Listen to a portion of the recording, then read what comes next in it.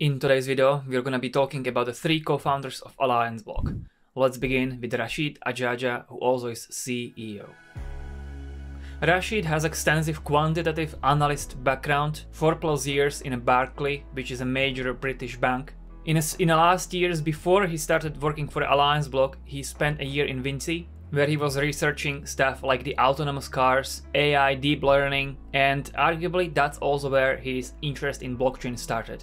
Because if you connect to bank infrastructures, you need to be 100% secure that no one can hack you. Most of the crypto companies, even if they have amazing products, they don't comply with the security rules that are the standard in the financial world.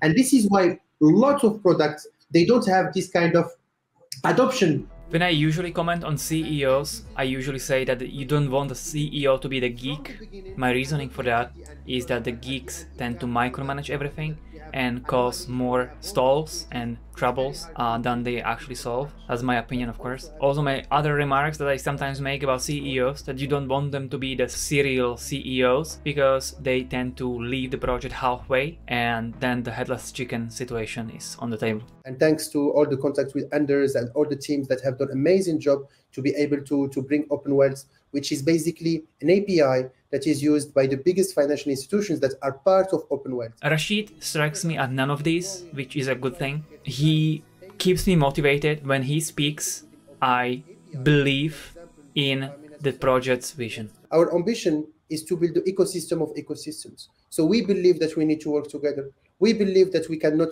are not here just for the blockchain space, but we are for the DeFi and also for the traditional, because we believe DeFi, it will become part of the traditional economy. This is absolutely normal.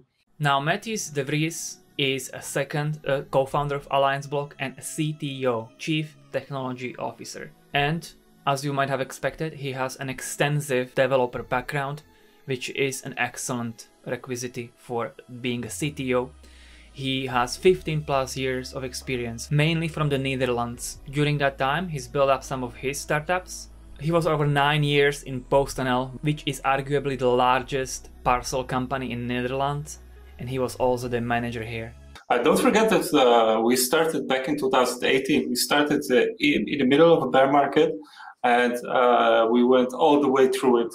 And we didn't have any TGE, we didn't have any token on the market, and we did it because we are no mercy, and we know what we can do with little amounts of funding. So even whatever happens, we know what to do with little resources if necessary. Amber Ghaddar is the last co-founder of Alliance Block and the last person we're gonna talk about in this video. Similar to Rachid, she comes from a banking background and with impressive education and arguably very impressive connections. She has 2 MSCs, one in neuroelectrophysiology and one in microelectronics and nanotechnologies.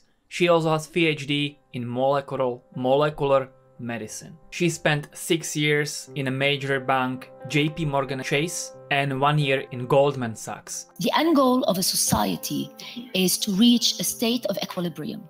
Till today, she is a lecturer, and for a good reason, because apart from her impressive education and impressive connections, she appears to have a talent for speech, being one of the best female speakers in a blockchain space I have seen. Well, what can I say?